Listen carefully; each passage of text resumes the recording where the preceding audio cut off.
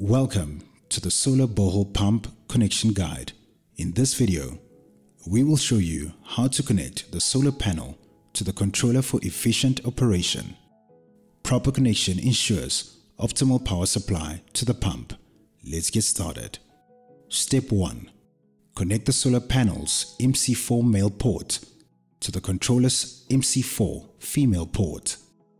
Insert the male port into the female port, ensuring a firm push until you hear a click sound.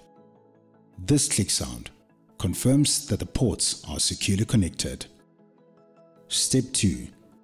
Connect the solar panel's MC4 Female port to the controller's MC4 Male port. Place the female port over the male port, applying slight pressure until you hear a click sound.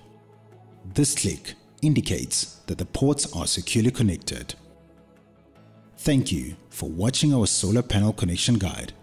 By following these steps, you can connect the solar panel to the controller with ease, ensuring a reliable power supply for your solar borehole pump. If you have any questions or need further assistance, please leave them in the comment section below. Don't forget to subscribe to our channel for more informative guides. Happy pumping!